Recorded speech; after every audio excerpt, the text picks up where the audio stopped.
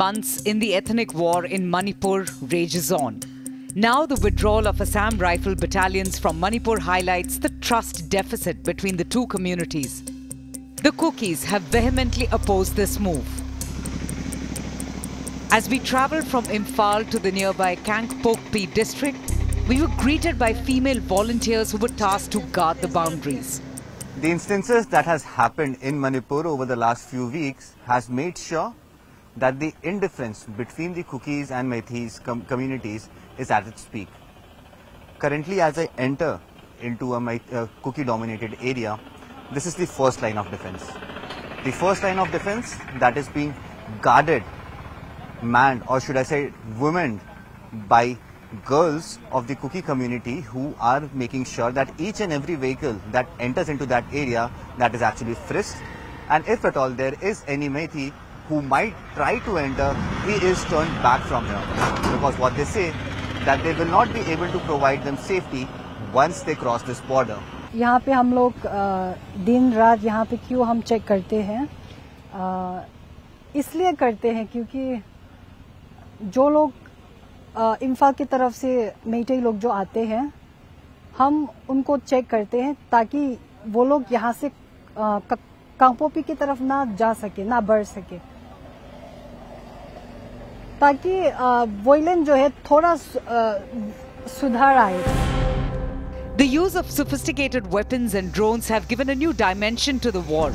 Kukis have been accused of dropping sophisticated bombs via drones.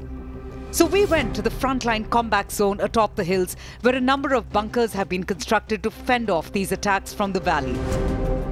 As we reached the bunkers, we were shown the weapons being utilized by the volunteers. These comprised single-barrel cannons and tiny observation drones, as well as Pompi, a traditional cannon developed by the Kukis. We'll put in a directions where our enemies are, and then our volunteers will tie with something, and they will just open this.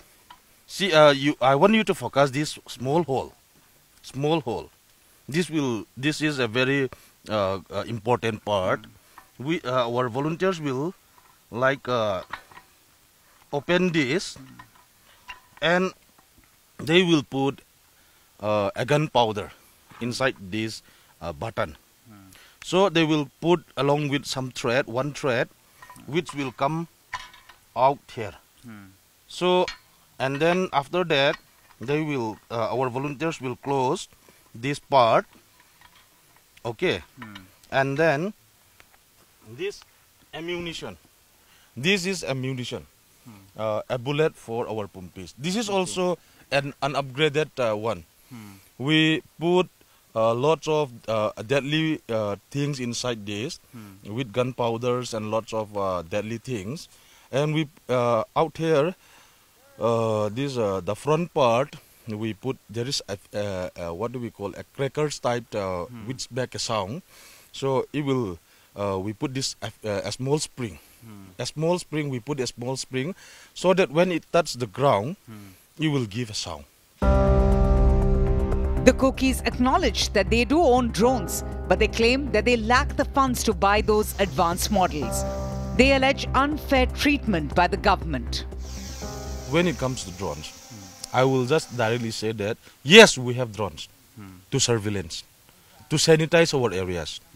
But these high-tech drones, I will say, high-tech drones, we don't have, we are not fit for these high-tech drones. Matlab, we are not having a very good backgrounds to purchase that kind of high-tech drones. The usage of modern weaponry is something that has given a new dimension to this entire war. Although what we have seen and sensed on the ground, there are single-barrel guns, drones that are used for surveillance, and Pompis, traditional Pompis, that are being used as a line of defense from the side of the Kukis. It remains to be seen now as to, after these development in technology, in which direction will this war go, and eventually, if at all, there will be peace that could retain or return to the state of Manipur as it was before this indigenous war had begun.